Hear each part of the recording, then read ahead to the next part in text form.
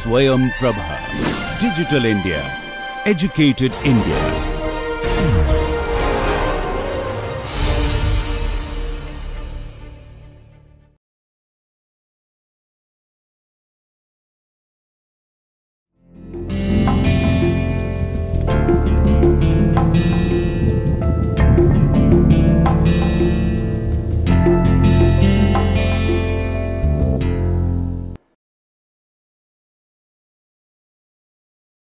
Namaste. We carry forward our summing up and discussion of the lectures. So, in Module 10, we were looking at labor market economics and conservation.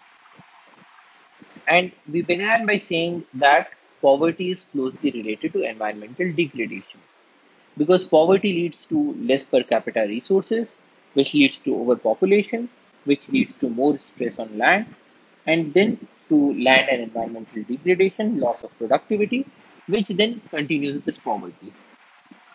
So essentially, poverty moves as a vicious circle. So if there is poverty in a society or in a certain section of the society, in that case, the per capita resources will be less. And when the per capita resources are less, then the productivity is also less. Because when we talk about agriculture, people do not have access to fertilizers or pesticides or high yielding varieties of seeds. So when we have less income, when we have less resources, then the crop fields also give out less production. And when that happens, then when you have a large population, then low productivity would mean that larger areas are required to feed that population. And so we find a direct correlation between poverty and the loss of natural resources or overexploitation of natural resources. Now, here it is important to emphasize that yes, we do have overexploitation of natural resources even in a developed society. But primarily, what we have observed is that the forests that are converted into agricultural fields is much greater than the forests that are converted into other resources in a more developed society. That is to speak, when the agricultural productivity increases because people have access to more resources and they can go with a more modernized agriculture, then the yield increases. And in a number of cases, it has been observed that when the yield increases, then the society requires less amount of land to feed the people. And then the society also starts turning a few of the agricultural fields into forest or say things like agroforestry. Now, in the case of agroforestry, the crop fields are also planted with trees, and so you have trees and the crops that are growing together. But this is only possible when the agricultural productivity increases, which is possible when people have sufficient access to resources like fertilizers, pesticides, high yielding variety of seeds, and agricultural implements. But when that is not there, then the poverty continues. Another thing that has been observed is that in the case of many poor societies that do not have access to things like healthcare, parents find that a large proportion of their children die before reaching adulthood. And so, as an insurance to ensure that at least some of their children reach adulthood, people start to have more number of children. So when the death rate is more, because people do not have access to hospitals and modern medicine, then that also increases the birth rate, and which is what we observe in the primary stages of demographic transition: high birth rates and high death rates. And in a number of cases, when people start to get some amount of medical care, the birth rate remains the same as before, but the death rate decreases, which is where a large portion of our current world today is. So people are getting access to more modern medicine, modern healthcare, but in a large sections of the society, the birth rates are still high. So excess of births and less deaths or lesser deaths as compared to the previous generation means that the populations also increase. And when populations increase, this also further aggravates the poverty because again, the per capita resources are even lesser. Similarly, when people do not have education, then also we find that more number of children are born because people need to be enlightened about such concepts. And so, in a large number of poor societies, we find that this vicious cycle goes on continuing. Now, when you have this vicious cycle, then you will find that the environment is being overexploited. And one way to stop the overexploitation of the environment is to bring these people out of poverty. And so, because poverty has a very intricate relationship with conservation, so the study of poverty becomes important for the study and practice of conservation.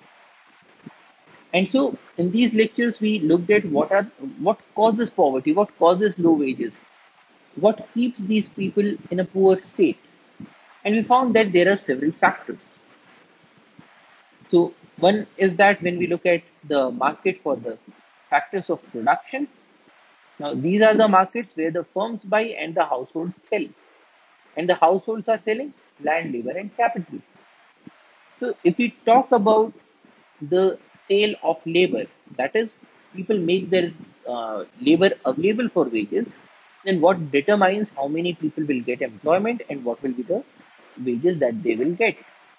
So to understand that, we looked at the demand and supply in the labor market.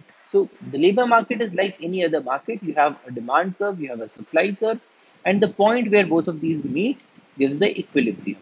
And that equilibrium gives us the number of people that will get employment in this market and the wages that they will receive. And when the wages are set, then the next question is how many people will get the employment. That will also depend on what is their productivity. And in that context, we looked at how a profit maximizing firm determines how many labor to employ. And here we looked at when the number of workers increases, the output increases because more number of workers means that the total production will increase. But then this total production does not increase at the same pace. So when we move from one labor to two labors versus when we move from 50th labor to 51st labor, the changes are very different. When we shift from one worker to two workers, the production increases by a larger amount than when we are shifting from 50th to 51st worker. And this is known as the law of diminishing marginal product. So marginal product is the change in the quantity of output divided by the change in the number of workers that are employed. And we have seen that a lot of rational thinking occurs at the margin. And so the profit maximizing firm here again thinks, okay, what is the marginal profit that I'm getting by employing these laborers?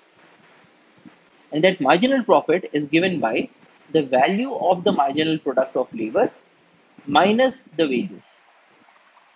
Now, this again is a simplification because in a number of industries, we will also subtract things like raw materials or things like the cost of capital or the cost of land. But to simplify things, we are taking that everything else is zero and we are just considering what is the marginal profit if we have an extra worker. And here we find that because this is a competitive firm, so in this case, the price is fixed. And with a fixed price, the marginal product of labor is directly proportional to the value of the marginal product. So there is a correlation between both of these, and that is a direct proportion. So if you multiply the value, the marginal product of labor with the price, then we will get the value of the marginal product of labor. So in this case, we are doing 5, which is the price, multiplied by 50. And that is giving us the value of the marginal product. So like 5 into 50 is 250, 5 into 40 is 200, and so on. Now, because of diminishing marginal product, the marginal product is decreasing, so the value of the marginal product will also decrease. But the wages, they are constant because they are determined by this demand and supply curve. So the number of workers that any profit maximizing firm will employ will be given by this marginal profit. And so if we subtract, so 250 minus 100 is 150, 200 minus 100 is 100, 150 minus 100 is 50. So what we are observing is that the marginal profit is decreasing as we move from less number of workers to more number of workers. And we will reach a point where the marginal profit is now zero. Which means that before this point, if the firm hired one extra labor or one extra worker, then there is an increase in the profit because the marginal profit is positive. But after this point, when an extra worker is hired, then the cost of hiring is greater than the value of the marginal product of labor, which would mean that by hiring an extra worker, the firm will increase its losses or decrease its profits. And so the firm will stop here. The firm will hire no more than this value. And for any profit maximizing firm, we can compute what is the number of workers that will be employed by that particular firm by looking at such calculations. And we can also look at these things through curves. So we can draw the production function, which is the output per hour versus the number of workers. And it is getting flatter because here again, the marginal product of labor is decreasing with more and more number of workers that are being employed. So in this way, and the cause of this diminishing marginal product is things like crowding, insufficient access to equipment, chit-chatting, and other things. Now, here we are not considering the behavioral factors. So we will look at behavioral factors in a short while. So the marginal product is decreasing, the value of the marginal product is decreasing, and if the wages are constant, then the point where the value of marginal product intersects with the wage line gives the profit maximizing quantity of the number of workers to be hired. Now, in this case, we saw that the demand for labor is dependent on the value of the marginal product. And so the number of workers that are hired will depend on the marginal product of the labor and the price of the output. That is, if the labor productivity increases, so every labor is able to produce more number of output items, then the value of the marginal product of labor will increase, and so more number of workers may get hired. Or if the price of the thing that they are producing, if that increases, then also more people will be hired. Now, in this context, we also talked about the supply of labor. And the supply of labor depends on the trade-off between work and leisure, or the value that is given to leisure. If people value their leisure much more, then they will be less inclined to work. It depends on things like social taste, whether women prefer to work outside home or not. At what age do people start to enter into the market? It depends on changes in the alternative opportunities, especially things like the agricultural season. It depends on immigration and movement of labor. If more people are immigrating into the area, then the supply increases. And here again, the supply and the demand curves tell us the equilibrium in the market. And we looked at shifts in the labor supply and we looked at shifts in the demand. And in both the cases, there are changes in the equilibrium wages and the equilibrium employment. And we saw that there is a similar market for land and capital.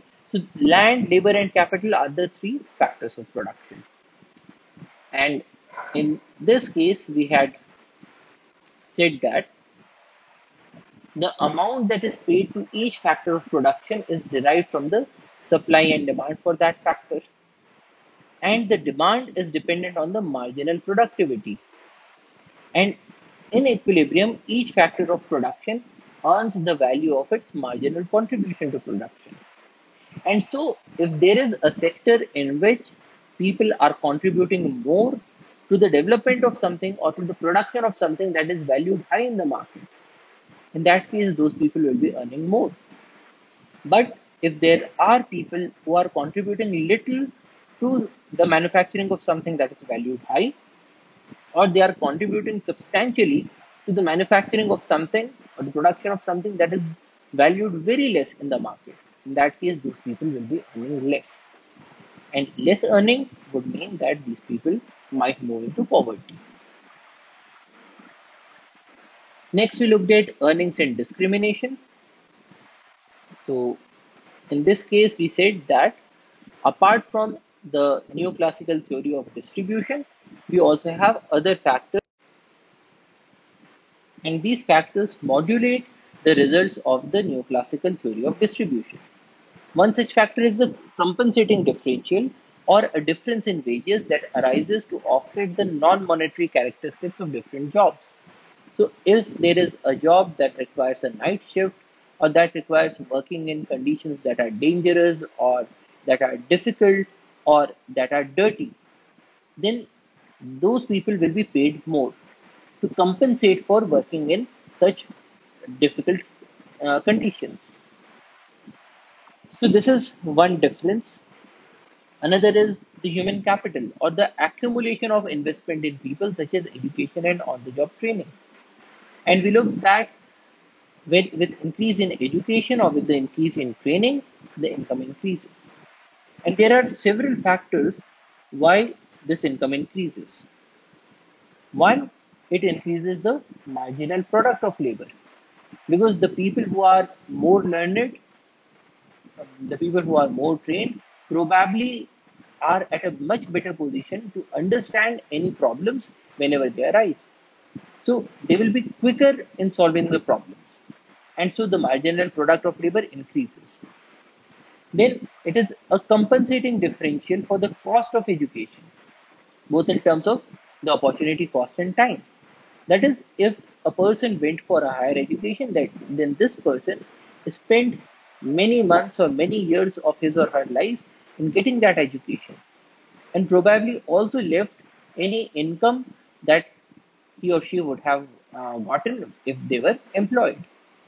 And so, because it is a tough thing to learn more, to spend time and effort in education, so there is a compensating differential. And the third thing is that these are signals for the higher ability. Because if somebody has had an education from a prestigious institution and has good grades, it means that this person can say that, okay, I have these good grades from this prestigious institution because I am intelligent, because I am hardworking, because I am punctual. And these grades become very good signals for the prospective employers. Similarly, if somebody has worked in a prestigious company, this also serves as a very good signal. So we looked at signaling, and that there are two characteristics of signals. It must be costly, and it should be more costly for the lesser quality product or person. And education and training are good signals, because for a person who is not intelligent or who is not hardworking or not punctual, it is difficult to have good grades on their grade sheet. But for those people who are intelligent and hardworking and punctual, then it is easier for them to have high grades on their grade sheet. So education and training become very good signals. Then ability, effort, chance, and appearance are four other things that determine how much wages will people get. So people who are good looking probably will get more wages, especially in those jobs that involve public dealing. Similarly, if there are two people who are same in every aspect, but one person has a greater ability, probably because of genetics, probably because of upbringing, or probably because of exposure, then that person might earn more. Or if everything is same, then the person who is working more will earn more. Or in certain cases, there are also chance factors involved. People who graduate during times of depression, they will earn less than people who graduate at times when the market is bouncing. So there are several other factors that also govern how much people will earn. Superstar phenomenon. So in certain fields, if there are conditions in which one person is at the top of the market, is providing a product that is very good, and everybody wants to have that product, and the market is such that that product can be made available at a very low cost, then we will observe things like the superstar phenomenon. Now, in the case of superstar phenomenon, the wages or the income that the superstar would be earning will be way greater than the income that anybody else in the same field would be earning. Good examples include actors or singers or sports people. Then we looked at the cases of above equilibrium wages. So in certain cases, the wages that are determined by the equilibrium in the labor market, which is determined by the demand and supply of labor, the people earn way more than that wages. That is, they earn much greater than the equilibrium wages. And this could be because of, say, a law that says that this is the minimum wage that you can offer to a person, or it can be because of things like collective bargaining through unions, or it can be because of above equilibrium wages being paid in the form of efficiency wages, in which case the companies or the firms pay more than the equilibrium wages so that the good workers are retained in the company. So we have different reasons for which by which there will be differences. Another cause is discrimination, in which people of uh, different races, ethnic groups, sex, age, place of birth, they are offered different wages. And while in some cases the discrimination gets solved by the competitive market, because the firms that care only about profits will make products at lower cost than firms that do discriminate. But in certain other cases, we might require uh, the role of the government. So, like in India, we have several provisions in our constitution and also in several laws that prohibit discrimination. And in certain cases, they provide for a positive discrimination for those classes that have historically been discriminated. So essentially, while the neoclassical theory of distribution says that the amount paid to each factor of production is derived from the supply and demand for that factor, and that in equilibrium, each factor of production earns the value of its marginal contribution to production, but then this is also modulated by so many different effects. Next, we looked at income inequality and poverty. So income inequality is the disparity of income distributions with a high concentration of income usually in the hands of a small percentage of the population. So in the case of income inequality, what we are saying is that even though the per capita income of the society may be high, it is possible that only some people will have this income or this wealth, and the rest of the people will be poor. So that is, or such a condition is known as income inequality. And we have income inequality in this world. There are certain areas where the wealth is below $5,000, and there are certain areas where the wealth is above $100,000. And in this context, we looked at the income share in India. And if you look at the cumulative income share, if so here we have the deciles, and this is how much each decile is earning. And if we draw a straight line and we draw a curve that touches the top of all of these, then we will have this triangle that is divided into two portions, A and B. And Gini coefficient of inequality is given by A divided by A plus B. That is the area of this curve, or the area of this triangle that is in this section above the curves. And this income inequality shows itself in a number of criteria, especially the economic and the social criteria. So those areas that have higher incomes will have people that have access to health, that have access to education, we will find that the infant mortality will be less, the maternal mortality rate will be less, the under 5 mortality rate will be less, the life expectancies will be higher, and typically more and more people will be employed, they will be educated, they will be enlightened. And so the income inequality is very important because it shows itself in a number of different socioeconomic factors. Then we talked about poverty. Poverty is a state or condition in which a person or a community lacks the financial resources and essentials for a minimum standard of living. And in this case, we talked about the absolute poverty and the relative poverty. Absolute poverty is when people do not have sufficient resources for a decent level of living. Whereas if everybody is having or not having the decent resources, even then in any society we will have certain people who have more resources and certain people who have less resources. And the people who are having lesser resources will be said to be relatively poor because they are earning less than the median income in that particular society or the country. Now, in the case of poverty, we define a poverty line, which is an absolute level of income set by the government for each family size below which the family will be deemed to be in poverty. And here we can look at the poverty rate or the headcount ratio, which is the percentage of the population whose family income falls below an absolute level called the poverty line. And if we look at the levels of poverty in our country, the headcount ratio has been going down. But if you look at the number of poor, then we will find that over time, the urban poor has increased in number a bit, then decreased, whereas the rural poor have been reducing in number, primarily because the poor people in the rural areas are also shifting to the urban areas.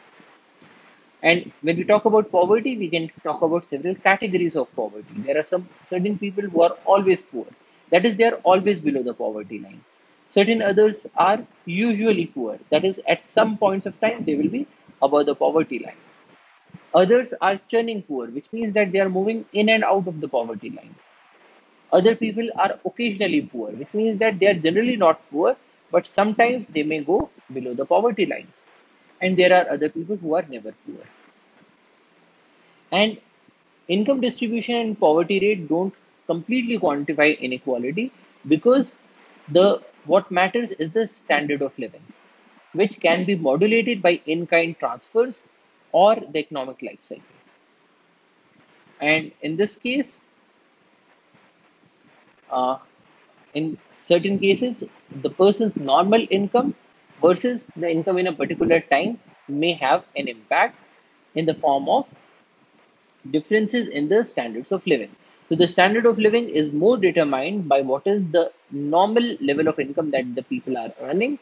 And in cases when the situations become very dire, as in the case of a drought, then people can say borrow money from either a bank or from their relatives or from money lenders and overcome this small phases of life. So the average income that people are earning, it becomes more important. Now, here there is the normative question, should income be redistributed? And we have different political philosophies. We have the philosophy of utilitarianism that states that the aim of the government should be to maximize the utility. That is, maximum benefits for maximum number of people. And here the utilitarians would say that the value of money for a person who does not have any money is very large, but the value of money for a person who already has large money with them is not that large. And so the government should aim to redistribute the income, take it from the rich people and give it to the poor people so that the benefits of the society they get maximized. So that is the philosophy of utilitarianism. Liberalism, on the other hand, looks at government policies that should be just as evaluated by an impartial observer.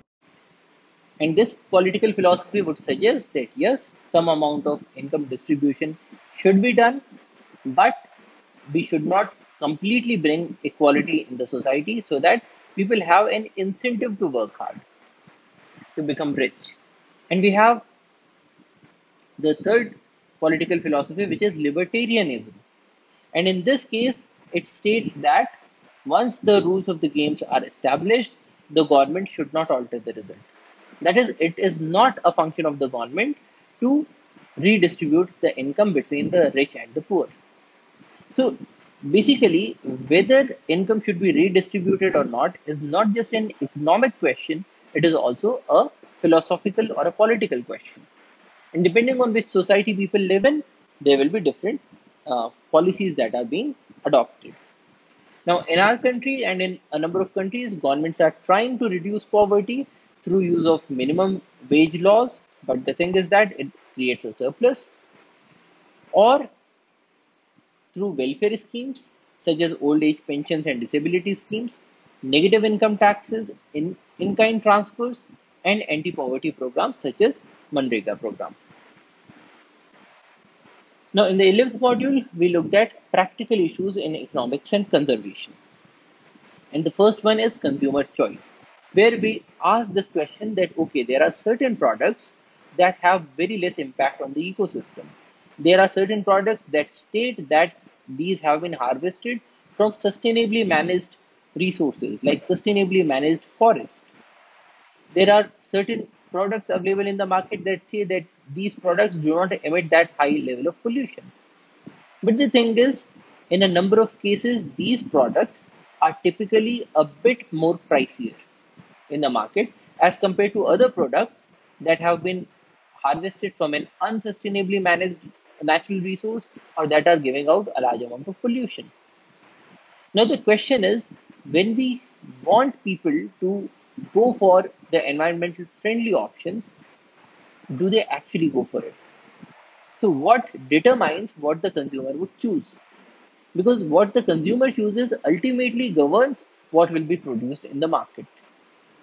And in this context, we looked at several of these labels that talked about sustainability, but we also looked at discounts that are there on those vehicles that are BS4 vehicles.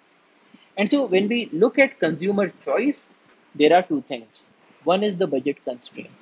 The limit on the consumption bundles that a consumer can afford means that a consumer cannot have each and everything that he wants, because there is a limitation on resources.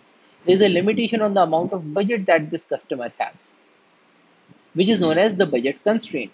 And we saw the example of two products, samosas and lassis. If the budget constraint is 100 rupees, then only certain combinations of samosas and lassis can be bought.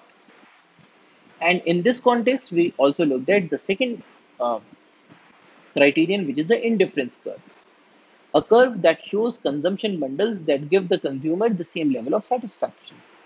So essentially, if you have more of one and if you have very less of the second thing, then that would give you a certain level of satisfaction. But then when you have something that is of a very large quantity, then probably you are not deriving a very large amount of satisfaction from that. So in that case, you will probably reduce the quantity of what you already have in excess of and probably go for something that you already have very little of. And this would bring us to different indifference curves. So if this is an indifference curve, it means that this point or this point or this point or this point, all of these give the consumer the same level of satisfaction. And we looked at the marginal rate of substitution, the rate at which a consumer is willing to trade one good for another. And different points have different marginal rate of substitution, which is given by the slope at these points. So if you have any point and you draw a straight line that is touching this point, the slope of this line will give you the marginal rate of substitution. And at this point, it is a very flat line. At this point, it is a very vertical line. So different points have different marginal rates of substitution. Then we looked at different properties of indifference curves. Higher indifference curves are preferred because people want to have more of both the products. That is, in these two indifference curves, this one will be preferred. Then we said that the indifference curves are downward sloping because if one good is consumed less, the other should be consumed more. And the indifference curves do not cross because that would lead to a situation where A and B are giving the same level of satisfaction, B and C are giving the same level of satisfaction. But then in the case of C, the consumer is having both more of good 1 and more of good 2. And in the case of indifference curves, we say that more of the goods is preferred over less of the goods. And so this will create um, a serious error in because in this case more of both the goods will be the same as less of both the goods, which cannot be true. And so the indifference curves cannot intersect each other.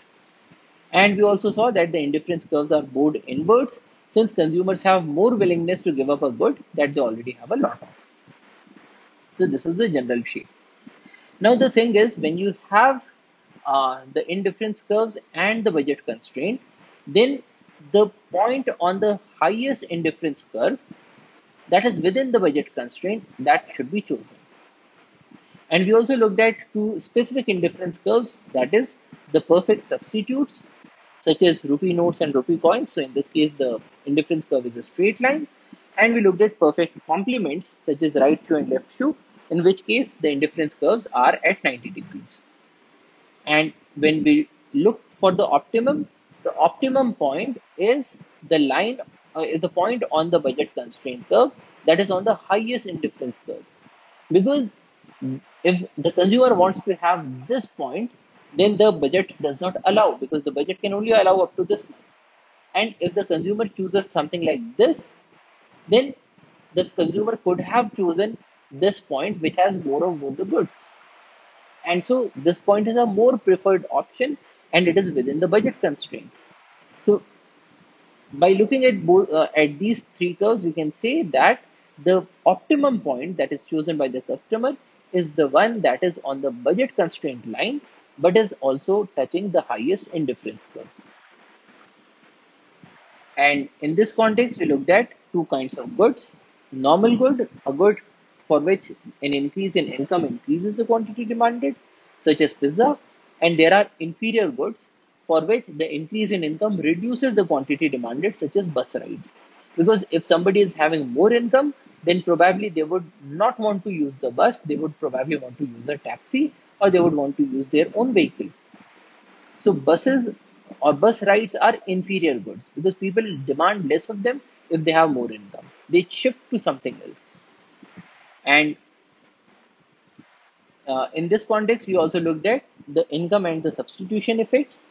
Income effect is the change in consumption that results when a price change moves the consumer to a higher or lower indifference curve. That is, in this case, we are asking the question that if the consumer had more income, what would he or she choose? So if income is more, it means that the budget constraint line is shifted to the right, which means that a higher indifference curve can be chosen. On the other hand, we have the second thing, that is the substitution effect, the change in consumption that results when a price change moves the consumer along a given indifference curve to a point with a new marginal rate of substitution. So in this case, we are asking the question that if the income remains the same, but of the two goods, one becomes more cheaper, then what would the consumer have? Probably the consumer would want to have more of that thing that is cheaper. And in this case, the consumer is not shifting the indifference curve, but is moving along the same indifference curve. And we looked at this example of samosa and lassis again, where the price of samosa falls. And so, uh, in this case, when the price of samosa falls, then the income effect means that there is an increase in the effective income. So more samosas can be bought and more lassi can be bought. But when we look at the substitution effect, then samosas are cheaper as compared to lassi. And so more samosas can be bought or less lassis can be bought. And this will result in the final effect of more samosas, but more or less or equal amount of lassis. So this is the income and the substitution effect. And we also looked at the law of demand that can be derived from these curves. And there are two exceptions to the law of demand, the Veblen goods and the Giffen goods. Veblen goods are luxury goods whose demand increases with the price. Things like luxury cars that people want to show off. Now, if the price of the car reduces, in that case, it does not serve the purpose of showing off.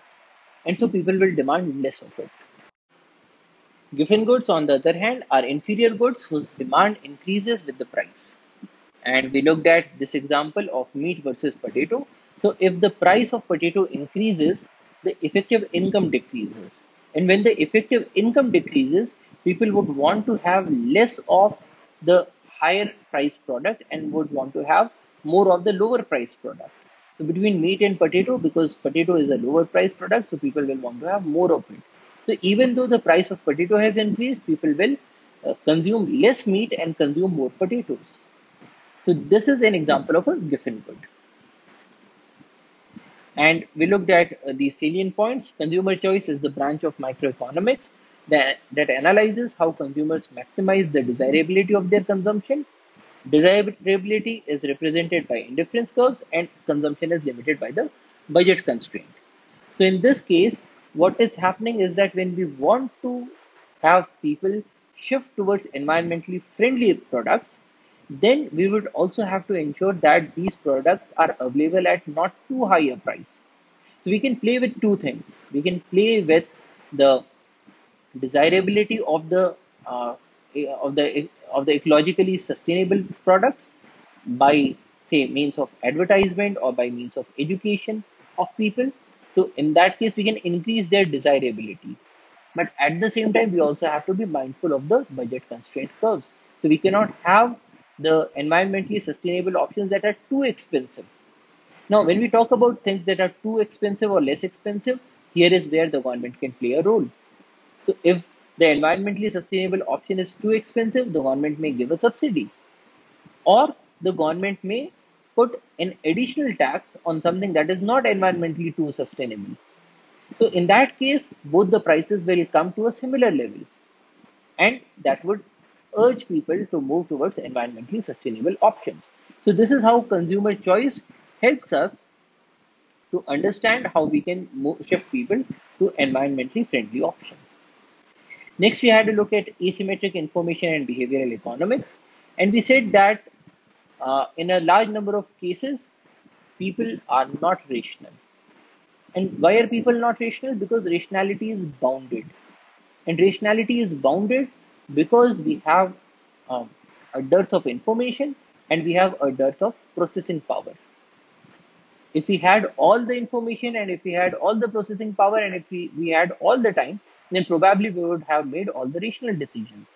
But in a number of cases, we do not have the complete information, we do not have sufficient time, and we do not have the processing power, because of which rationality becomes bounded. Now, when we have a dearth of information, it is known as asymmetric information. That is, if there are two parties in a transaction, one party knows more and the second party knows less.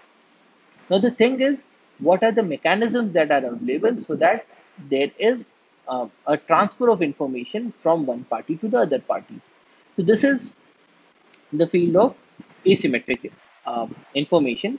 And we looked at the marginal product and we said that in the real world, workers do not often perform when they are left unsupervised, which is known as moral hazard, a tendency of a person who is imperfectly monitored to engage in dishonest or otherwise undesirable behavior. So, in this case, what we are looking at is the impacts of psychology or the insights from psychology into economics. So, earlier we had begun with very simple models and we said that okay, everybody is a rational person, everybody is doing everything as so as to maximize their welfare or the surplus. But now what we are observing is that no, everybody is not rational and everybody is not trying to maximize their surplus. In certain cases, people are just shunning away from the job. And this brings us to moral hazard. And because of moral hazard, uh, we have an increase in the cost. So the uninformed party has to put in efforts to get the information out. So in the case of moral hazard, people will want to go for a better monitoring, have CCTV cameras, have more number of supervisors, or pay above equilibrium wages so that people work, or give delayed payments such as year-end bonuses. Now, all of these are adding to the cost of production. So all of these are bad for the economy. And when something is bad for the economy, it's bad for everyone. But still people have to go with these. Similarly, the second thing is adverse selection. In the case of adverse selection, people are in a position in which they can be easily duped. Such as if somebody goes to a used car market, the salesman knows a lot about the car, but the buyer or the prospective buyer does not know about it. So in this case, the salesman can try to sell a car that is not a good car. Now this is adverse selection. Now people can respond to adverse selection by saying that okay, this is the used car market. I'm not going to take any used cars, which is avoiding the market. Now because markets increase the surplus, and because markets are a good way to organize economic activity, if people start to avoid the market, it's not good for the economy. Or the other thing is that people can ask that the vehicle be inspected by a third party. Now, when the vehicle has to be inspected by a third party, now this is increasing the cost. Now, it would have been much better if the salesmen were honest. But because of psychological attributes, because of behavioral differences, there are a number of people who are dishonest. And we need to bring these characteristics into our economic models. So this is asymmetric information. And a way out is through signaling and screening. So signaling is an action that is taken by an informed party to reveal private information, such as advertisements or good grades on CV. So advertisement is a good signaling because a company that is making good products will probably have a larger share in the market, and if they have a larger share, then they would be in a better position to advertise their products as compared to another company who is not making good products and so is not having a good market share. They will simply not be able to afford advertisements, especially those on the television. And so advertisements become good signals. And there are two characteristics of signals. The signals should be costly and they should cost less for the high quality product. And so things like advertisements or good grades on CV, they become very good signals. The second option is screening, an action taken by the uninformed party to induce the informed party to reveal the information. That is, if you go to a used car market and if you tell the salesman that, okay, I like this car, but I'm going to get it inspected by a third party. And if the salesman says, no, no, sir, don't you trust me? Or no, no, sir, there is no need. We have tested this car. It means that there is something amiss. Otherwise, the salesman should have agreed. And so, by asking this question, that you want to get the car inspected by a third party and is the salesman okay with it, you are inducing the salesman to give out the information. So, this is an example of screening. And in behavioral economics, we integrate the insights from psychology into economics. We looked at bounded rationality, we looked at heuristics. Heuristics are mental shortcuts, rules of thumb. How do you make a decision when you do not have complete information or when you have less time or less processing power? So, in that case, we make use of things such as heuristics. Effect heuristic, whatever is the gut feeling, we go for it. Right? Availability heuristic, whatever comes to the mind first is what we go for. Effort heuristic, how much effort are we putting into getting something is determining its value. Escalation of commitment, if you have already spent a lot of money, we will be in a position to spend even more.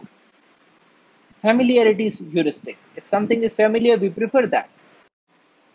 And bounded rationality often leads to cognitive biases, a systematic pattern of deviation from norm or rationality in judgment.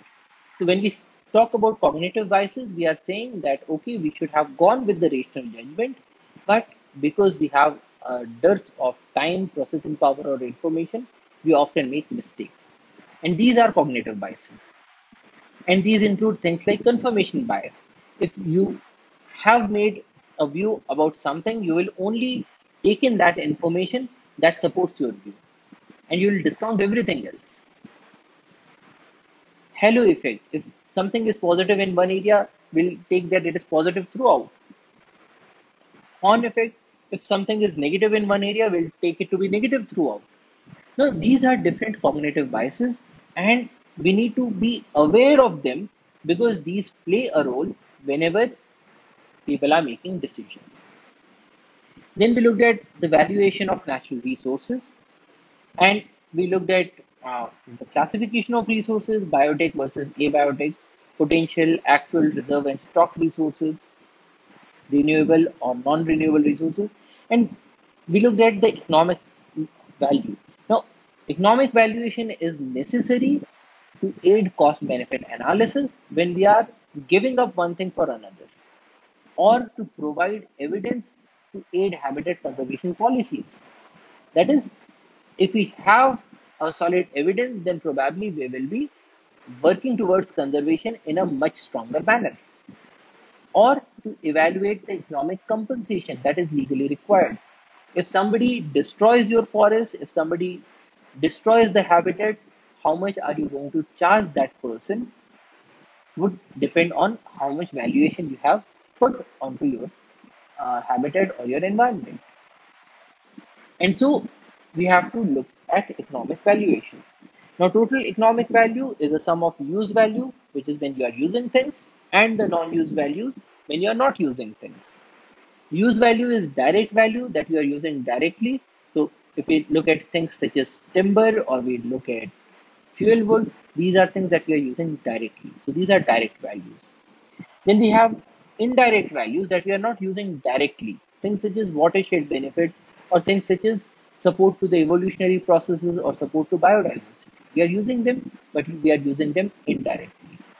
And third is the option value, which tells us that how much is the value that we are deriving for just keeping the thing as it is, because we might use it in the future. That is the option value. Then non-use value are those values that we derive when we are not using the thing. Existence value. We feel good because something is existing. We feel good because there are giant pandas. We feel good because there are polar bears. Even though we might never go and see them, but just because they exist, we feel good. That is existence value. Altruistic value. Okay, I'm not deriving a value, but somebody of my generation is deriving a value. Somebody is getting employment because there are tigers in Kanha. So I feel good that somebody is getting employment. So that is an altruistic value. I'm not feeling good about myself, but I am feeling good that somebody is getting benefited. And we have the bequest value, what we are leaving for our children and our grandchildren, our future generations. So that is the bequest value. And we can do a computation of all of these values by the methods of valuation. And there are three accepted approaches. Market prices, in which case we ask how much are people actually paying.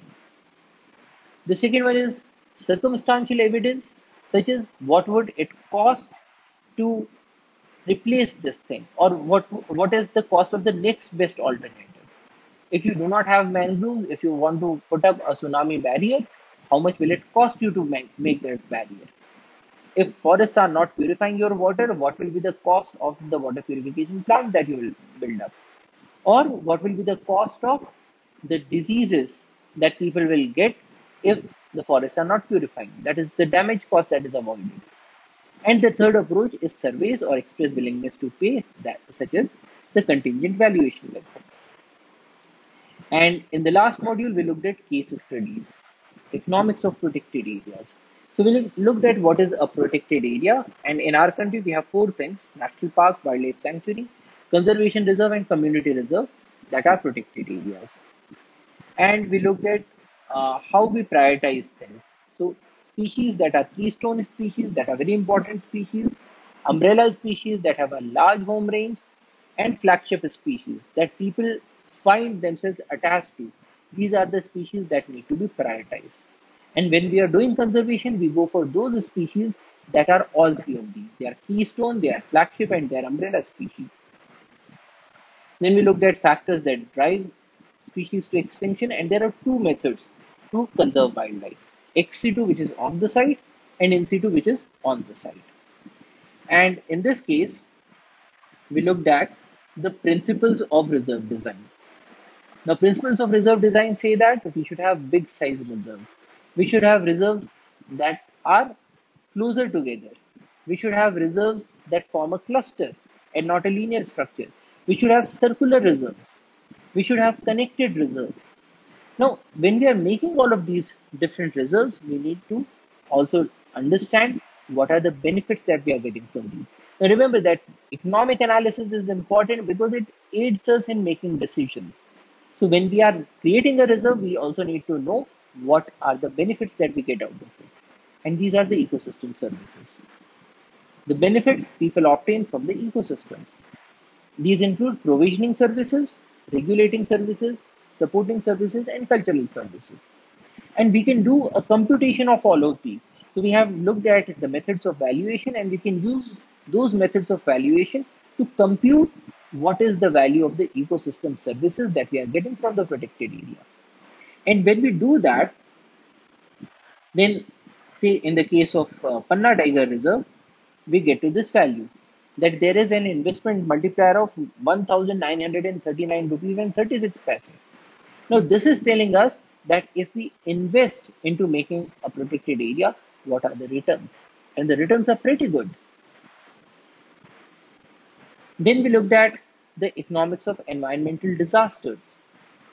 And we saw that in the case of disasters, in a number of cases, the disasters are because of the greed of people, because they want to take shortcuts, because they want to go for cost cuttings. And we looked at the Minamata disaster, in which case there was a company, the Kiso Corporation, that was dumping untreated waste into the sea. And these untreated industrial waste or the spent catalyst, they contained mercury. And once mercury was put into the sea, then we started to see a large number of symptoms.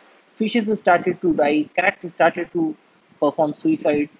There were neurological disorders in a wide number of people. And later on, when this problem had to be solved, there was a cost of billions of yens. And so, something that could have been prevented by, say, treating the chemicals before they are dumped into the sea, because that was not done. So, the cost of treating the things became very large. And it also included a large amount of human impacts, deaths, diseases, misery, sorrow. So these are things that could have been prevented. We looked at the RLC. Now, in the case of the RLC, it was a very large lake, and what the government of that time did was to divert the water into agriculture and especially in the production of cotton. Once that happened, the sea started to shrink because now water was not reaching into the sea. The area started to reduce. The water became more saline. All the animals, all the organisms that were living in that sea, they died off. And the RLC used to be a very good tourism location. Once the sea was gone, the tourism industry was gone, the fishing industry was gone. And at the same time, whenever there were dust storms, a huge quantity of dust and sand used to get into the communities and destroy the property. At the same time, people started to fall sick because now this area was too polluted. Now, here again, if people used the resources sustainably, then they could have prevented this. So, in this case, you can see that this is the size of RLC in 1974 and this is the size of RLC in 2016. Massive difference. We looked at the Bhopal gas tragedy. Now, in the case of the Bhopal gas tragedy, the companies were doing the cost cutting by keeping the methyl isocyanate liquid stored in large containers. Why run the plants again and again? They shut down the refrigeration unit. The plant was ill maintained. The sensors were not there. And whenever the gas leaked, there were preventive measures such as flare towers. They were all shut down. There were chemical baths, they were shut down. Scrubbing towers shut down. And people were completely untrained. People were not given the opportunity or training of how to respond. And because of that, we had thousands of deaths. And all of these were preventable deaths. Similarly, in the Love Canal tragedy, the industrial waste were dumped into the Love Canal. And later on, when houses came up on top of that canal, when the schools were built, then people were exposed to these chemicals. All of these were preventable things. If the waste had been treated, then such a disaster would not have occurred. And the remediation costs were too high. And these are still an issue. Another case that we looked at is the Delhi smog. Now, Delhi smog is being caused because of temperature inversion, because of the local weather conditions, but it is also showing us that there are preventable things such as stubble burning or things such as the vehicles, the vehicular pollution, or electricity generation. So we are observing that quite a lot of these negative consequences or the environmental disasters are occurring because either we are too greedy, we are undergoing an unsustainable development, or because we just do not pay heed. But then the consequences are suffered by us only. We, our children, our grandchildren have to suffer the consequences. So it is right time that we heed to these. So that's all for today. Thank you for your attention. Jai Hind.